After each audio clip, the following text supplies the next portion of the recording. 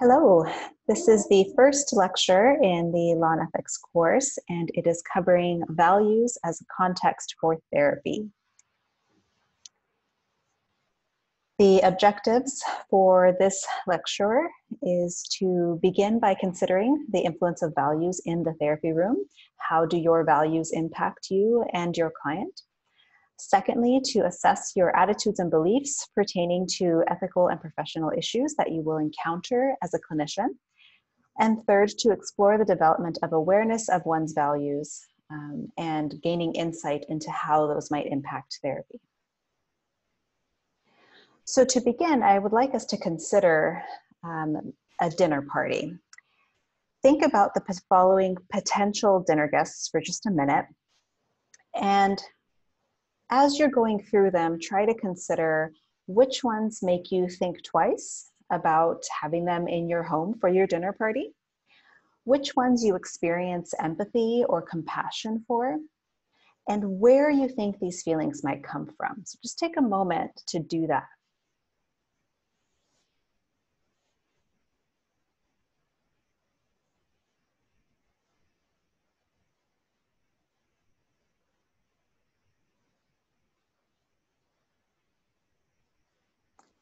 So what this exercise is helping us to start to consider are some of the deeply held values, beliefs, stereotypes, opinions that we hold about different people or different groups of people that may end up being triggered clinically if we are faced with certain clients that we maybe have some more difficulties working with, or we have certain perspectives on. Let's consider a different case. So where do you stand on this case? You've been seeing a client for a couple of months who you're aware makes her money as a prostitute and by dealing drugs. You feel you have developed a therapeutic connection with this client. One day after the session, as she's handing you payment for the session, she asks, "How does it feel taking the devil's money? You know, drug and John money." My question for you is, how would you respond to this client? More specifically, would you continue to take this client's payment? And whether you select yes or no, which personal values do you think are going to maybe make this situation a little difficult for you?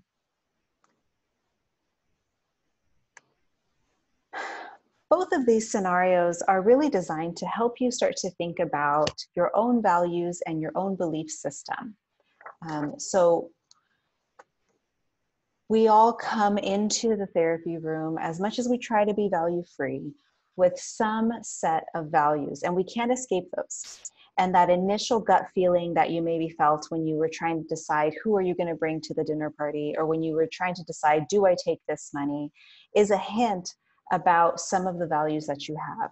Some other topics that you might find difficult to address in therapy are things like abortion. Whose choice do you think it is?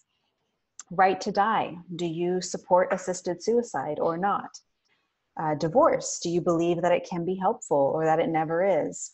And capital punishment. Are you for it? Are you against it? So I want you to start to think about, as we work through this presentation today, do you have any values or beliefs that you think might be difficult to keep out of the therapy room? I can tell you that the answer is yes. Where the work will end up having to be done is with figuring out what those are for you. Okay? So why begin with values? Some of the decisions that we make in the therapy room are indeed dictated by law or by ethical code or by tradition, standard of practice. However, most of the decisions that we will face clinically are grounded in what's called an ethical dilemma. This is because we have perhaps limited experience, we haven't really thought things through, or it's just because the things that we face are not very clear-cut in this type of work. Now, the lack of clear-cut answers to dilemmas that we might face can be frustrating, but by talking about them and dialoguing about these issues, we can become better clinicians and become better equipped at managing these situations when they arise in the therapy room. So in your clinical practice and in this class, we're going to strive for balance. First, we need to be aware of internal factors that influence us. So things like our values and our beliefs. Okay? Our values influence decisions in all areas of our life. They move us toward or away certain actions. For example, inviting certain people to dinner or taking money or not from others is influenced by your values. However, before you can engage in meaningful discussions, you need to have a firm grasp of the law and ethical codes, and that's what we're going to primarily work on in this class. Said another way, this quote here by Pope and Vasquez, awareness of the ethical codes is crucial to competence in the area of ethics, but the formal standards are not a substitute for an active, deliberative, and creative approach to fulfilling our ethical responsibilities. Perhaps the most difficult deliberations involve conflicts between the law and the therapist's deepest values. Basically, the law and ethical codes provide us with general standards that act as a starting point for our decision making, but they're really not clear or explicit enough to deal with every situation that you're going to face clinically. There's no simple answer in many of these cases. So because I can't give you simple answers for the complex situations you're going to encounter, we're going to work on developing a balance between your internal values that guide you and influence your decisions and the external, the ethics, the laws, so that you can engage in critical thinking.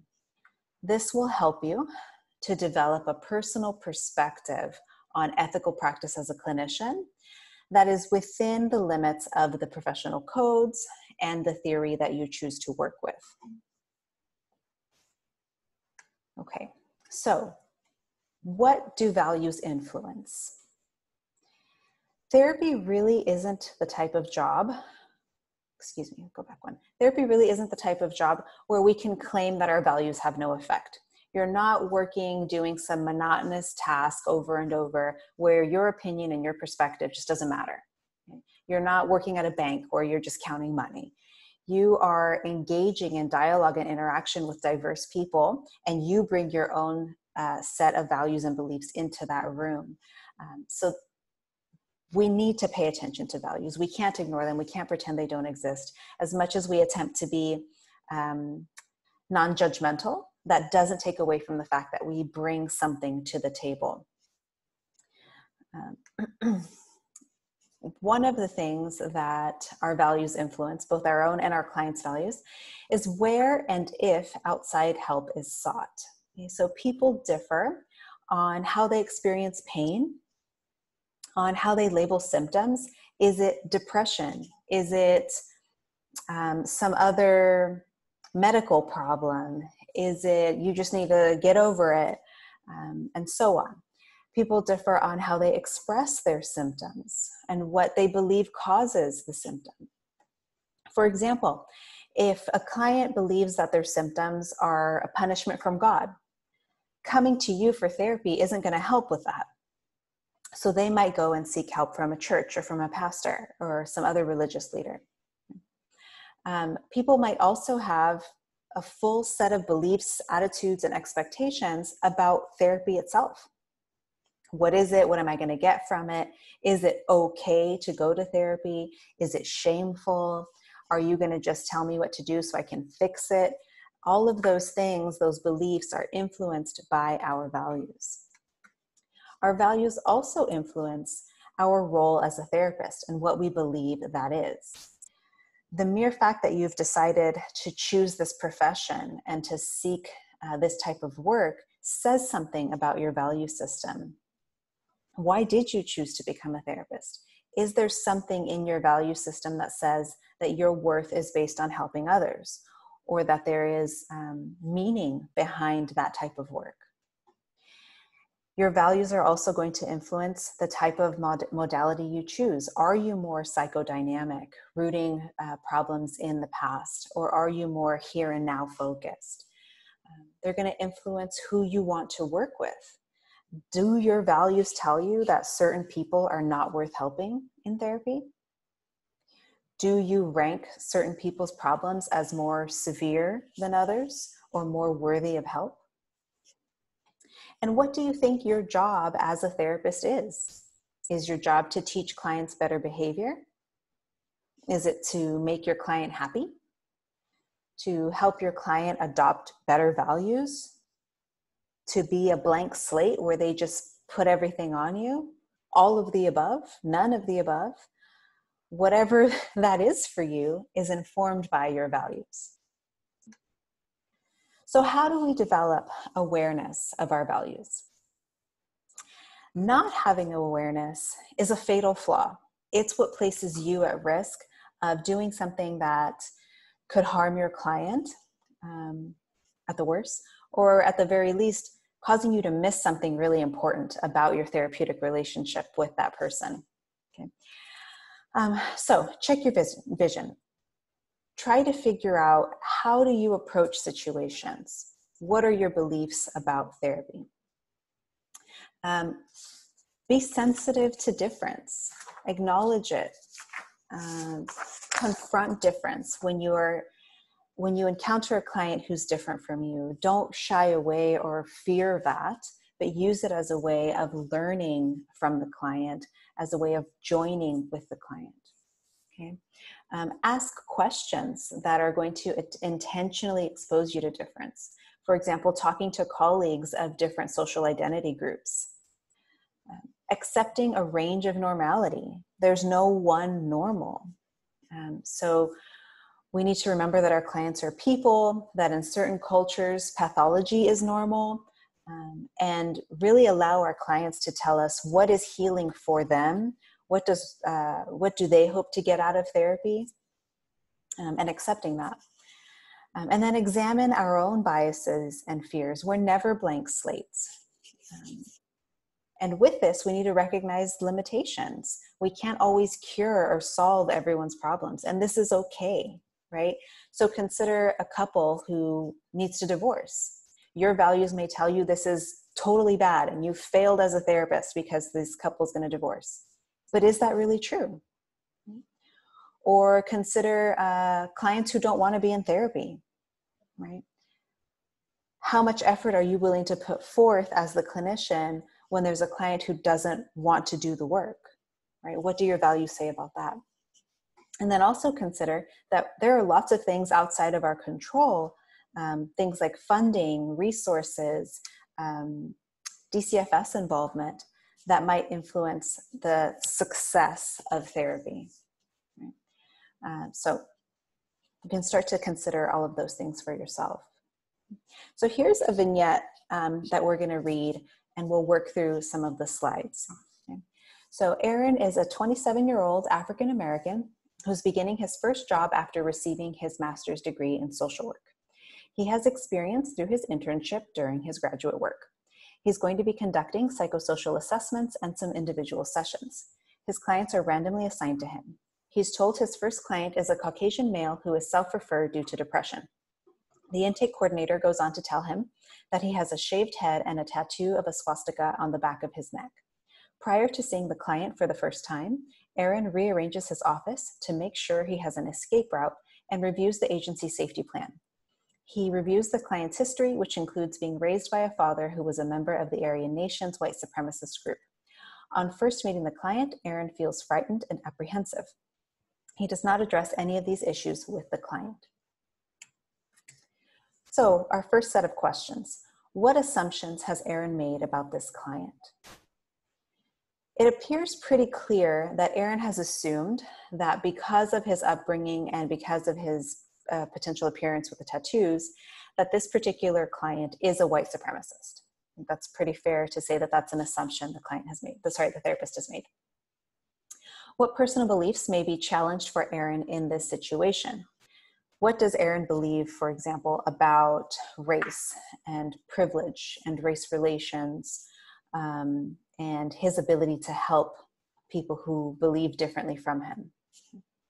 What steps could he have taken to ensure the best care for the client? I think one of the things he could have done here is to try to suspend some of the judgment that he has and wait and discuss with the client himself whether or not he believes these things.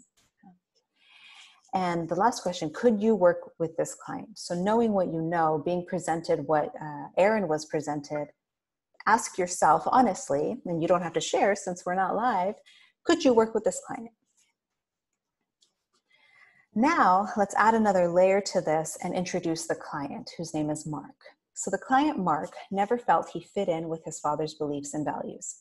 When Mark met his current girlfriend, she had a positive influence on him in exploring his own values.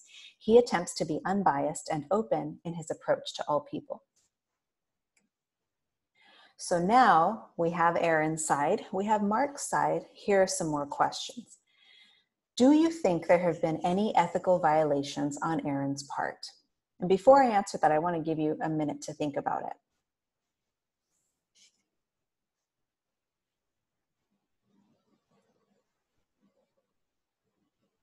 Okay. I think that there have been some violations on his part in that he's entered the therapy room with a biased, judgmental approach. And he has chosen not to discuss it with the client. Remember, the very last line of the vignette says that he doesn't discuss any of it with the client. So he's entering with an attitude that could potentially do harm against this client. The next question, has he possibly harmed the client? And if so, how? Again, I'll give you just a minute here.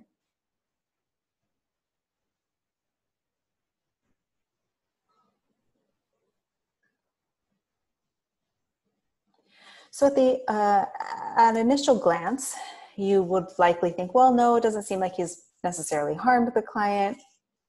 It doesn't seem like he's said anything negative or like he's refusing to see him. But I would ask you to consider, can Aaron hide those beliefs so well that they aren't going to show up for Mark? Think about that. And then, again, could you work with this client? So now, knowing what you know about Mark's perspective, has your opinion changed?